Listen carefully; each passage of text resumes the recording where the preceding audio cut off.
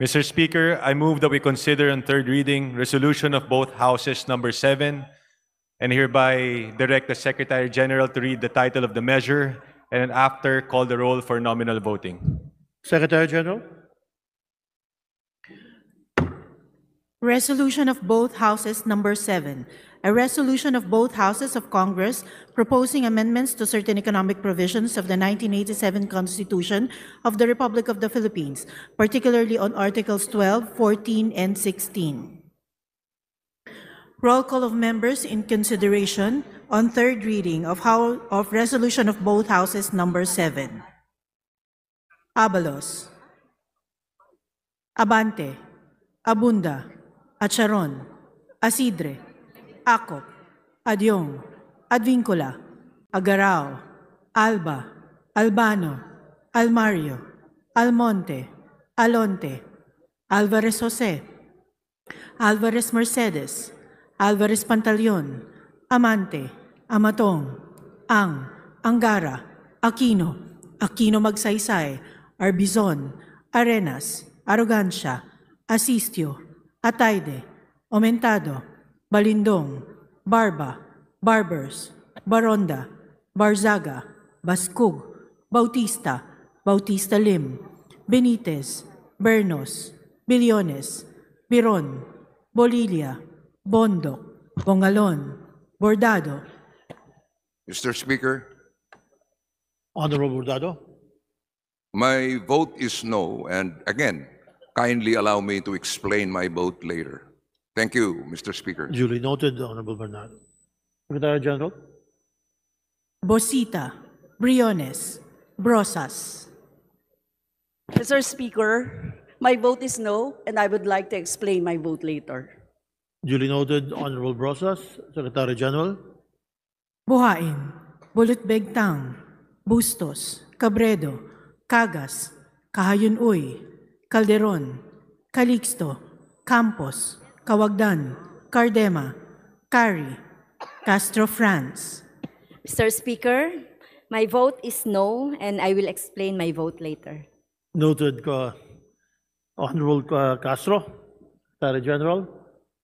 Castro Jane, Celeste, Chan, Chato, Chua, Shungalao, Ko Angelica Natasha, Ko Elizalde, Ko Pilar, Ko Juanco Jaime Eduardo Mart, Ko Juanco Mart, Colada, Coliantes, Corvera, Cruz Ambrosio, Cruz Ricardo, Cuwa, Quaresma, Dagoo, Dalipe, Dalog, Dayanghirang, Daza, De Jesus, De Venecia, Defensor, Del Mar, De Los Santos, Dimaporo Muhammad Khalid, Dimaporo City Yamina, Dionisio, Domingo, Duavit, Duhali, Duterte, D. Faustino Ino, D. Faustino Michael Carlos, D. Ian Paul, Ecleo, Emano, Enverga, Escudero, Espares, Espina, Estrella, Yudela, Fariñas, Fernandez, Ferrer Antonio, Ferrer Juliet Marie, Flores, Fortes, Frasco, Fresnedi, Fuentebella, Galeos, Garcia Albert, Garcia Dante, Garcia Jose Arturo, Garcia Maria Angela, Garcia Pablo John, Garcia Vincent, Guardiola, Garin, Gasataya, Gato, Go Ed Christopher, Go Mark, Goles, Gomez, Gonzaga, Gonzales Aurelio, Gonzales Neptali, Gonzales Sandro, Goriseta, Gico, Gintu, Gulias, Gutierrez, Haresco, Hataman, Hernandez, Herrera, Horibata, Javier, Ko Olga, Ko Ricardo, Ko Wilton, Konghun, Labad-Labad, Lacson, Lacson Noel, Lagman. Mr. Speaker, Yes, Congressman. my Honorable vote is no, Lagman. and I will explain my vote at the proper time. Duly noted, Honorable Lagman. Secretary General, please proceed. Lagon Daphne, Lagon Sunny, Lara, Lasatin, Lee, Legarda, Libanan, Limcaychong, Loyola, Luistro, Lumayag, Macapagal Arroyo, Maceda, Madrona, Magsino, Malapitan, Mangawang, Manikis, Manuel. Mr. Speaker, Yes, Honorable Raul. I vote no to RBH 7. I have 7 reasons. I would like to explain them later. Thank you. Salamat gid, Honorable Raul Manuel. Please proceed, Secretary General. Marañón, Marcoleta, Marcos, Mariano Hernandez, Marino, Marquez, Martinez, Mastura, Matibag, Matugas, Mendoza, Mercado, Mercado Revilla, Miguel, Momo, Morden, Nava, Nisay, Nograles Juan Fidel Felipe, Nograles Margarita, Nolasco, Waminal, Olaso, Olivares, Ongchuan, Ordanes, Ortega, Oano Dizon, Padiernos, Paduano, Paglas, Palma, Panaligan, Pancho, Panotes, Pascual. Mr. Speaker, my vote is yes, and I would like to make a brief explanation later why I'm in favor of constitutional amendments. Thank you. Duly noted. Secretary General, please continue. Pimentel, Plaza, Pleito, Primicia Sagabas, Pomaren, Puno, Kimbo, Rama, Rehencia, Remulla, Revilla Brian, Revilla Ramon Jolo, Reyes, Rilio, Rivera, Robes, Rodriguez Eulogio, Rodriguez Rufus, Roman, Romero, Romualdez Ferdinand Martin, Romualdez Yeda Marie, Romualdo, Romulo, Roque, Sakdalan, Sagarbaria, Sakaluran, Salceda, Sali, Salimbangon, Salo, Santos, Saulug, Silverio, Singson Rochelle, Singson Ronald, Singson Mihan, Solon, Suwan, Swansing Horacio, Swansing Michael Angela, Suarez, Talyado, Tamayo, Tambunting, Tan Joseph, Tan Keith Micah, Tan Reynolds Michael, Tan Samir, Tan Stephen James, Tan Tambut, Tan Chay, Tan Watco, Tariela, Teodoro, Teves, Tiangco, Tieng, Tolentino, Tulfo Irwin, Tulfo Jocelyn, Tulfo Ralph Wendell, Tupas, Tutor, T, Umali, Unabia, Ungab, Uy, Valeriano, Valmayor, Vargas, Vargas Alfonso, Velasco, Veloso Tuazon, Vergara, Versosa, Villa, Villafuerte Luis Raymond, Villafuerte Miguel Luis, Villanueva, Villar, Villarasa Suarez, Villarica, Violago, Yamsuan, Yap Christiantel, Yap Christopherson, Yap Edvic, Yap Eric, U Divina Grace, U Jazel Victoria, Yulo, Zamora Amparo Maria, Zamora Maria Carmen, Zamora Isabel Maria, Zubiri.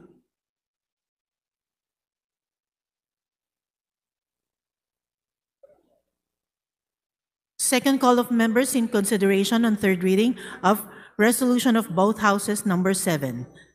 Advincola, Alvarez Pantaleon, Amatong, Bautista Lim, Garcia Vincent, Gonzaga, Marcoleta, Ungab, Valmayor.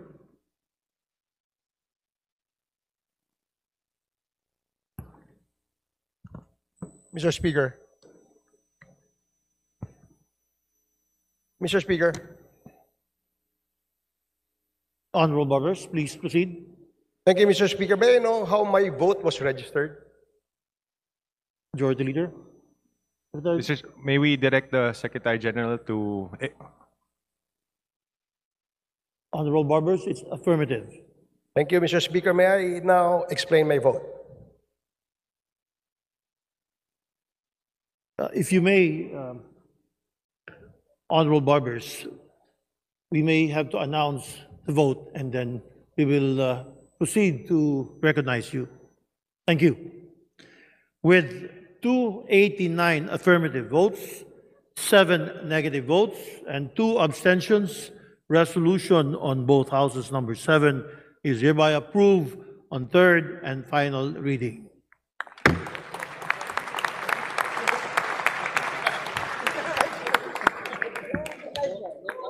Majority Leader. Mr. Speaker, I move that we recognize the Honorable Barbers for his explanation. Honorable Barbers, please proceed, sir. Thank you, Mr. Speaker. Thank you, Majority Leader. Mr. Speaker, this representation votes yes to resolution of both houses number 7.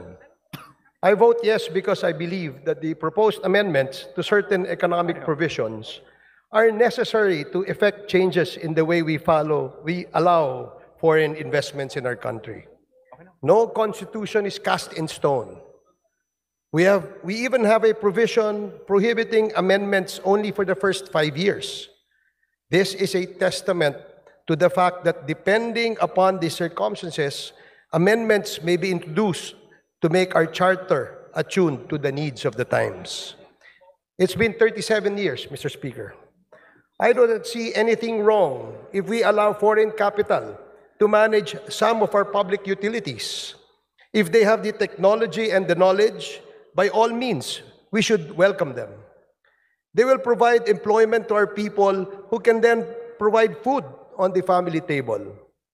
If foreign, highly regarded and revered educational institutions can set up shop here, it will be of great honor.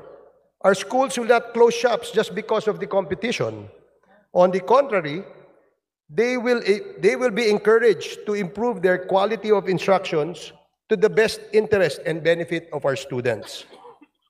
After all, what have we got to lose? We are now consistently falling and lagging behind our neighbors in academic performance.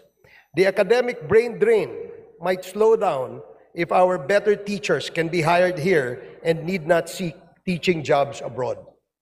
All these intentions are not to the detriment of the people, but rather for the improvement of their lives. That is pretty obvious, Mr. Speaker. To insinuate otherwise is sheer paranoia. I vote yes because I know that we are not violating any law or even the Constitution as we go through this whole process. Article 17, Section 1, Paragraph 1, in its plain language and simple text states, any amendment to or revision of this Constitution may be proposed by the Congress upon a vote of 3/4 of all its members. The plain and simple meaning is not hard to understand, and there is no need for any other interpretation since there is no ambiguity. Congress may propose amendments at any time, but it needs a 3/4 vote of all its members. Absent any qualification on the manner of how a bicameral Congress may vote, the process that we took cannot be said to be violative of this provision. It is really that simple that even non-lawyers will fully understand. Should the proposed amendments hurdle the required votes in Congress, the real litmus test will be in the plebiscite. Congress may only propose amendments. It is the people who would decide whether to accept them by ratification or reject them in a plebiscite called for the purpose. That is what this Constitution mandates and imposes, no more, no less. Once ratified, they become a permanent part of the Constitution until amended. Thus, whatever is meant and embodied therein reflects the true will of the people that not even the courts can reverse. Should the amendments eventually empower Congress to effect changes in policies and principles by passing and/or amending laws, it is the will of the sovereign that it be so, and that cannot be unconstitutional. This, in a nutshell, Mr. Speaker, is the entire essence of this exercise that we are undergoing. If it were up to me, though, I would not stop at these proposed amendments. To me, the economic problems are more the results of certain political provisions. For instance, we now have elections practically every year without counting the possible plebiscite. We had the following: national presidential elections last 2022, the barangay SK elections last October 2023, then the midterm elections next year in 2025, and a few months after, another barangay and SK elections. Then if things go as usual, national presidential and barangay SK elections every 3 years thereafter. How many billions of our precious resources are spent in every election? Yet we claim that our economy has fallen in the gutters and we are at the bottom of the pit. Can a country such as ours, with thousands of politicians, down to the smallest units of government, the barangay of more than 42,000 nationwide and counting, ever make use of its scarce resources in the wisest manner? Or will the huge bureaucracy continue to eat up the bulk of the budget to give salaries to its civil servants? Instead of being able to use these resources, Mr. Speaker, on much-needed infrastructure, transportation, and communication projects, the things that investors have been pointing out as severely lacking in our country. We are forced to sustain thousands of local politicians and millions of people in the government sector. This is the sad reality which our country can never afford to sustain perpetually. Yet advocates of, quote, "this is not the time to amend the Constitution," want our people to believe that our government can afford to sustain this from here to eternity. They couldn't care less if our external debt continues to soar, yet they criticize every administration of being the cause and that these debts fuel massive corruption. What an unfortunate, ironic, and hypocritical outlook, Mr. Speaker. If we are able to channel these resources to projects, people will find work. If these projects bear fruit in the form of investments, people will have work. Perhaps even our OFWs will be able to find local employment. If we are able to use these scarce resources to slowly pay off our debts, our children's children may never have to pay enormous taxes on almost everything we consume and all endeavors we enter into. The sooner we realize this, the sooner we can resolve the matter. Another political provision that needs amendment concerns the lack of qualifications for people who seek elective positions. Besides being able to read and write, no other substantial educational and/or professional qualifications, nor the much-needed work experience is required under the present Constitution. Mas dinidisqualify pa ang walang pera na kandidato at sinasabing nuisance dahil hindi daw makakamount ng isang credible campaign for lack of funds kesa i-disqualify for lack of educational or work experience. Honorable Barbers, with much respect, please conclude, sir. I will wrap it up, Mr. Speaker. For an applicant janitor in government service to be considered, he or she must present at least a high school diploma or its equivalent. Yet we sometimes look lowly at them. But for anyone seeking a government position, educational attainment is not required. With this predicament, how can we ever improve our country's economic status in the global stage? Can we also examine the multiple political party system under the present charter that allows the proliferation of all kinds of political parties that gives way to the prevalence of and nurtures political butterflies? These are but some of the political provisions that, to my humble mind, truly affect the economic status of our country. Until we open our eyes and accept that these flawed constitutional provisions need immediate amendments, we should not complain about our social, economic, and political stagnation. We are called leaders for a reason. People put us here because we promised them a better life and a better future. Let us put our money where our mouth is. Mr. Speaker, I remain hopeful that RBH 7 could be the spark to trigger genuine reforms in government and governance and instill and bring back values to us politicians and the electorate. Thank you, Mr. Speaker. Daghang salamat, Congressman Barbers. Majority Leader.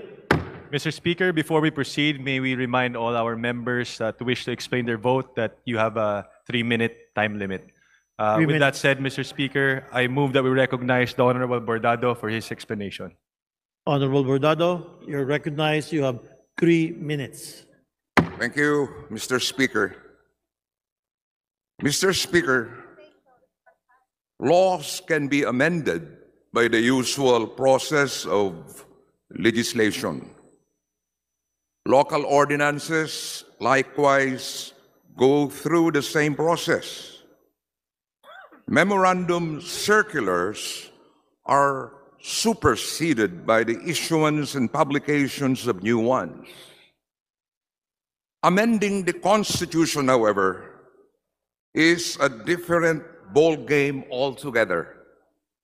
Unlike ordinary statutes, the Constitution can only be amended through people's initiative a constituent assembly, or a constitutional convention. The process is long, arduous, and expensive. In short, the framers of the Constitution made certain that the Charter cannot be changed that easily. Mr. Speaker, the Constitution has purposely made the process of amendment or revision to be so for two reasons. First, like the virtue of stability in the context of the rule of law, constitutional stability is essential in any civilized society. And second, to ensure that any change in the fundamental law is not arbitrary, but for a real, valid, and exigent cause. Mr. Speaker, the objectives for the proposed amendments are to quote, liberalize industries, promote efficient service delivery, and foster competition. Second, to ensure that Filipino children receive the best training so as to become globally competitive. And third, to attract foreign direct investment in the advertising industry. Mr. Speaker, these ends can be met without the proposed amendments. Proper implementation of the existing mechanisms is the key.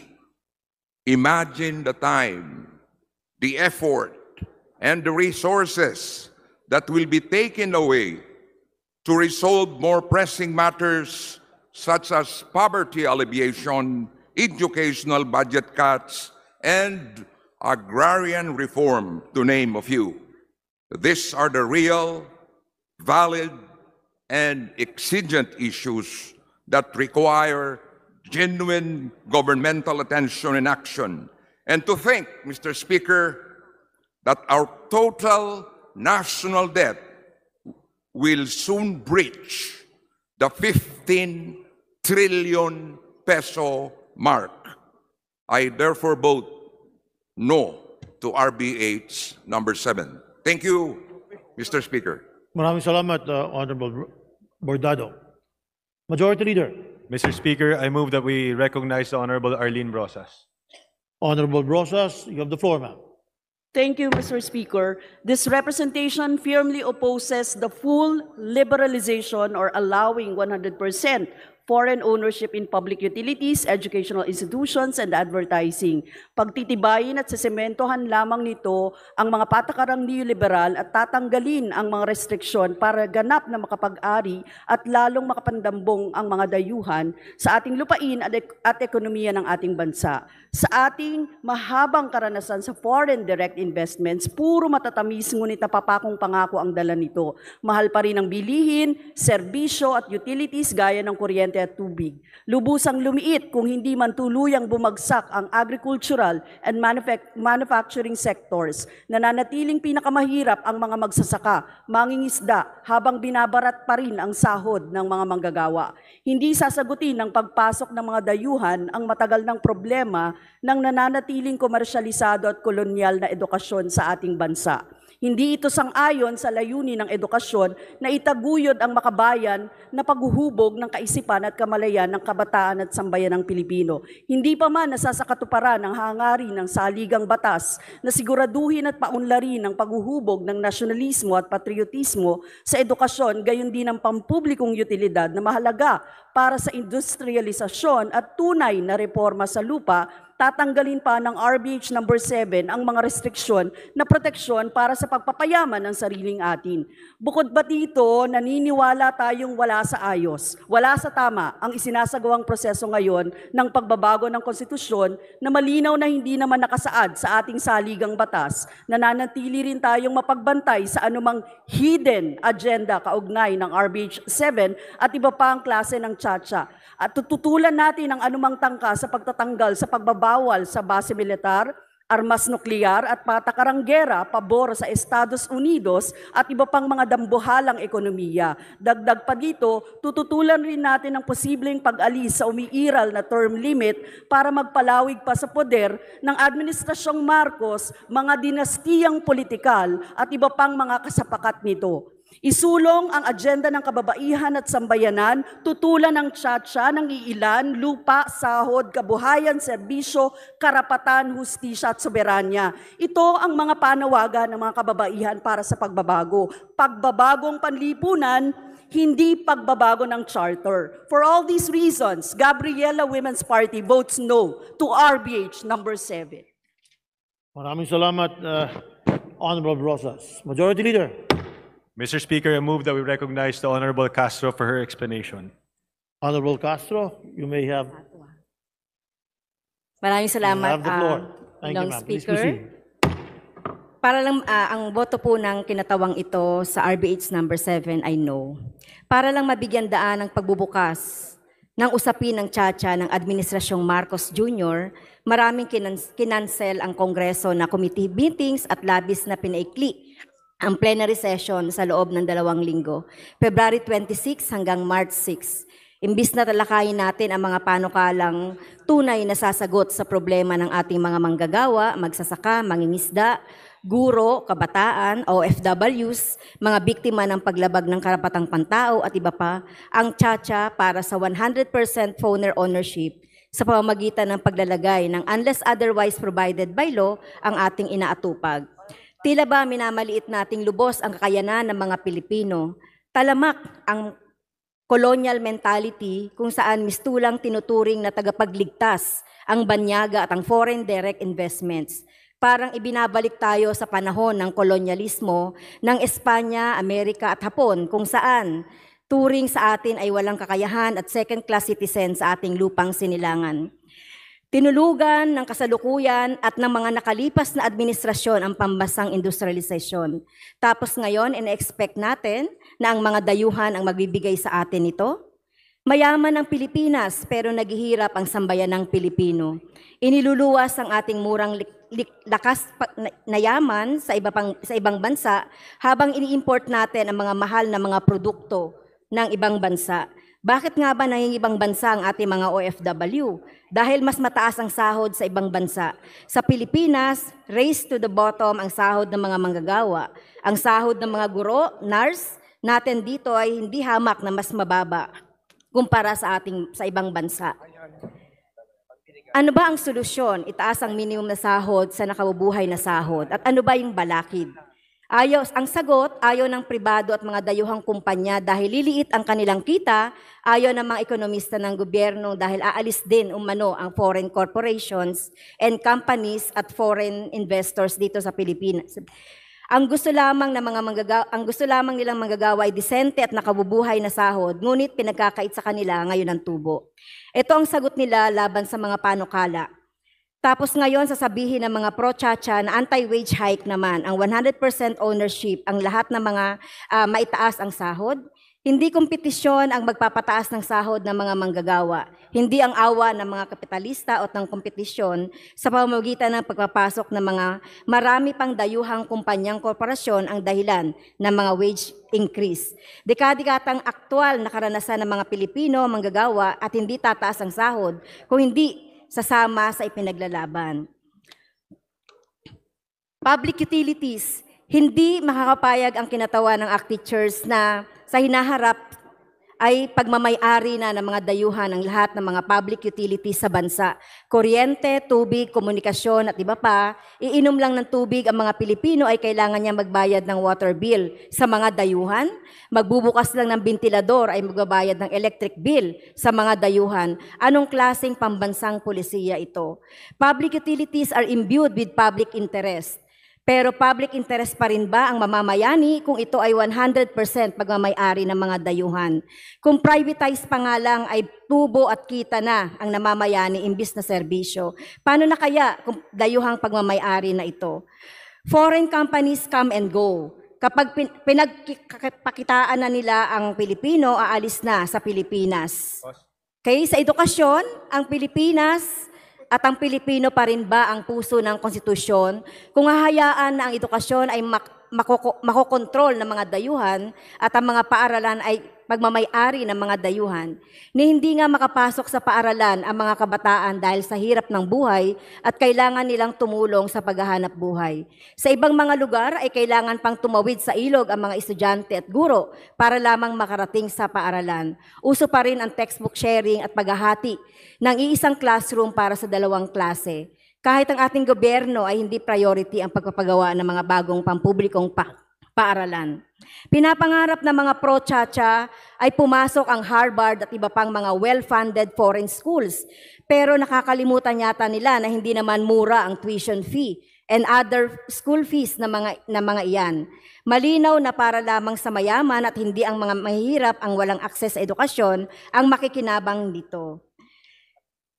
Maraming mga Pilipino ang nagtatanong kung bakit pilit na pinag-uusapan ng Chacha ng mga binoto nilang mga politiko para magrepresenta sa kanila, kung hindi naman nila interes ang pagbabago nito. Sa katunayan, sinasabi ng Pulse Asia, SWS, na karamihan sa mga Pilipino ay tutol pa nga sa Chacha. Bakit pilit na itinutulak ang Chacha ng Marcos Jr. administration?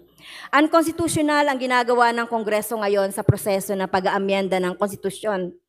Walang fourth mode ang pagbabago ng konstitusyon. Maari lamang itong gawin sa pamamagitan ng Constitutional Assembly, Constitutional Convention, People's Initiative, at wala nang iba.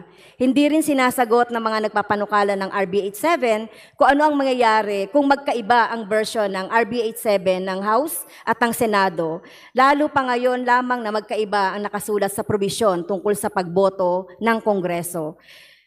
Magkakaroon ba ng bicameral conference committee? Kung oo, nangangamba ang kinatawa ng ACT teachers na mayroong isingit na iba pang mga amyenda sa konstitusyon na hindi na pag-usapan dito sa House o sa Senado. Nakabatay sa karanasan ang pangambang ito, kagaya ng mga GAA fiscal year 2024. Dagdag pa rito, napakadelikado ang pagbubukas ng Chacha at sa tingin ng makabayan, parang itong test case at pages set ng President ang RBH 7 sa punto na maipasa ang House of Representatives at ang Senado. Hindi malayo na magpasa din ng iba pang mga RBH sa hinaharap. Kung ganito lang pala kadali ang magpasa ng amyenda sa konstitusyon, maaari itong maabuso para maipasok yung 100% foreign ownership ng lupa, term extension, no election, pagtanggal sa prohibition sa political dynasty.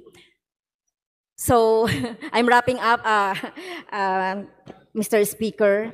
Ilang daang taong nagdusa ang mga Pilipino sa ilalim ng kolonyalismo ng Espanyol, Amerikano at Hapon. Ilang daang taong pinatay, inabuso at inalipi ng ating mga ninuno ang mga dayuhang mananakop. Milyong-milyong mga Pilipino ang namatay at pinatay para lamang makamit ng inang bayan ang pinakamimithi nating kalayaan. Kung ang mga bayani ay nakikinig sa panukalang Chacha at sa mga prinsipyo at dahilan sa likod ng inihapag na pagbabago rito, ano kaya ang kanilang isisigaw? Sabi ni General Luna, negosyo o kalayaan, bayan o sarili, pumili ka. Ikaw, anong isisigaw mo? So ito po ang dahilan, Mr. Speaker, kung bakit tayo ay bumoboto ng no sa RBH 7. Maraming salamat, Ginoong Speaker.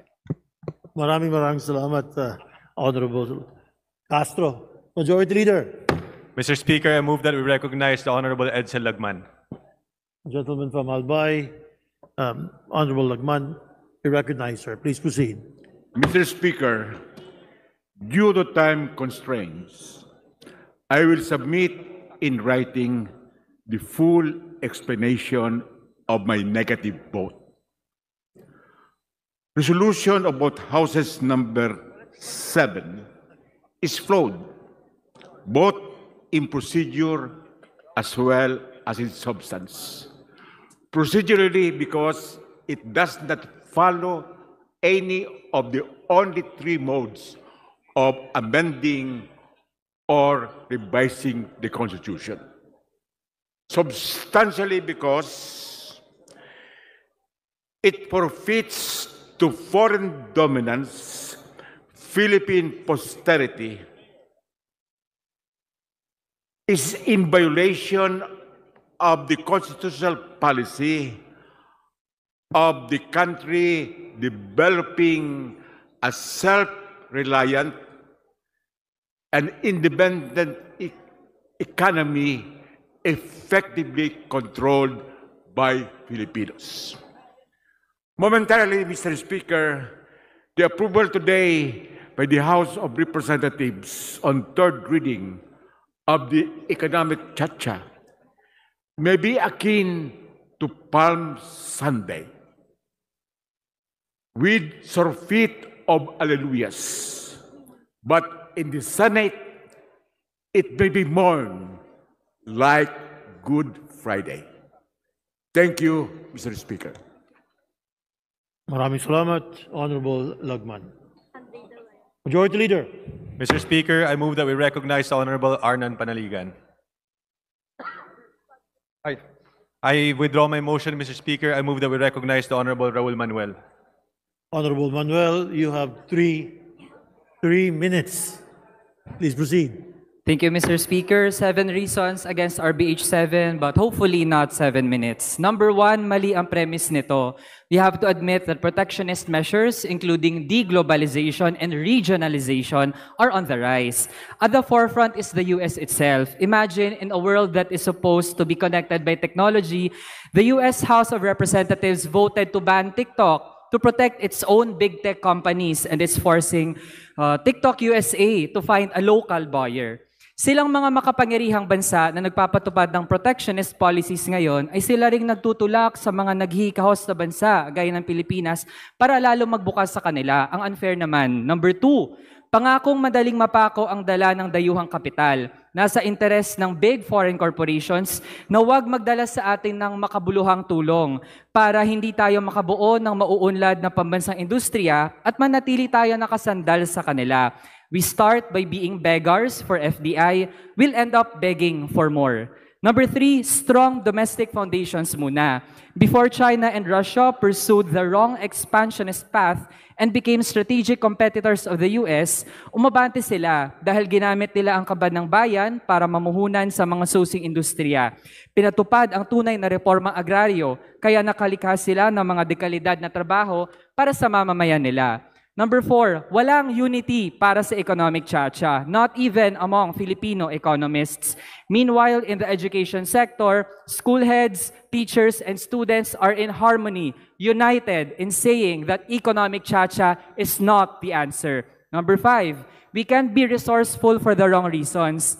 Inaprubahan dati ang Chacha via Concon. Sinoportahan ang di umano'y People's Initiative at ngayon naman tinatahak ang 4th mode para amyendahan ang konstitusyon. Parang forum shopping po ang nangyayari.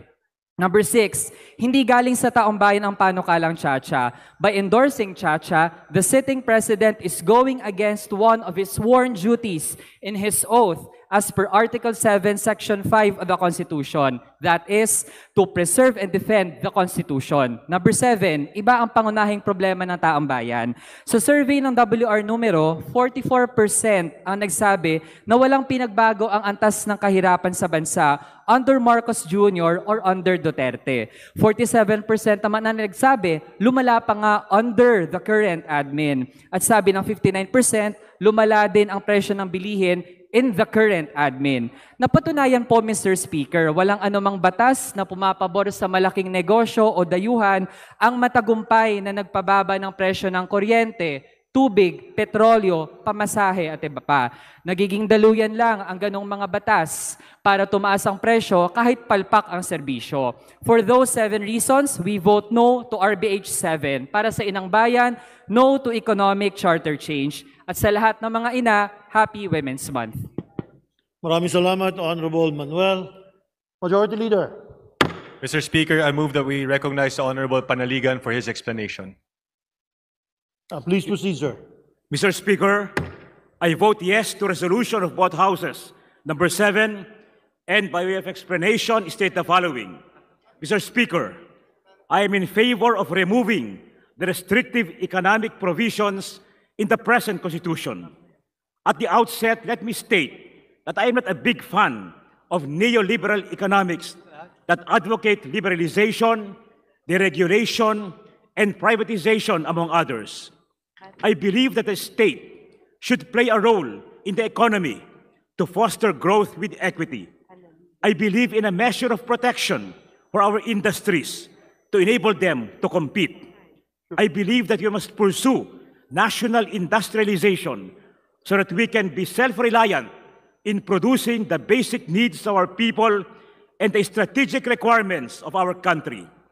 But I also believe that economic ideologies or economic models should not be enshrined in a written constitution.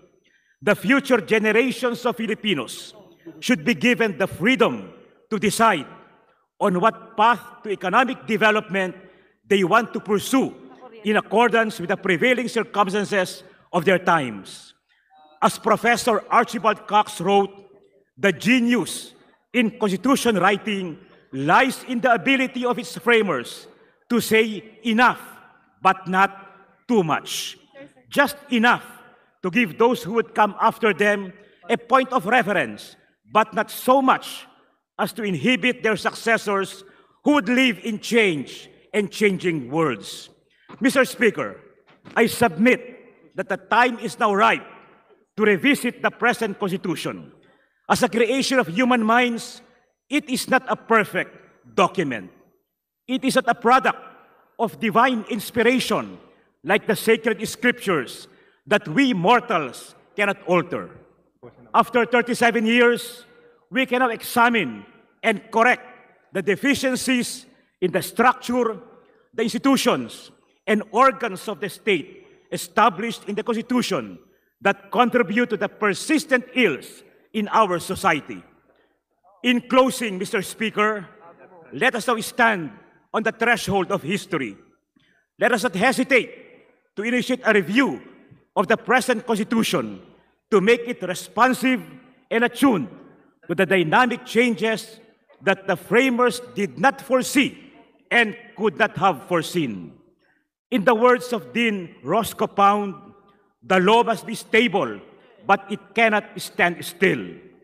Justice Benjamin Cardozo hinted on the need for the Constitution to evolve and adapt to change in these words, and I quote, "The inn that shelters for the night is not the journey's end. The Constitution, like the traveler, must be ready for the morrow." I therefore vote yes to RBH number 7. Thank you, Mr. Speaker. Maraming salamat, Congressman Panaligan. Majority Leader, before we proceed, allow me to read this correction of our voting result. I was informed by the Secretariat of the correction in the result of the nominal voting on resolution on both houses, number 7, that the body earlier approved on third reading. The correct result should be as follows. Affirmative votes, 288 instead of 289. Negative votes, 8 instead of 7. And abstentions remain at 2. If you therefore let the records reflect that he said results. Majority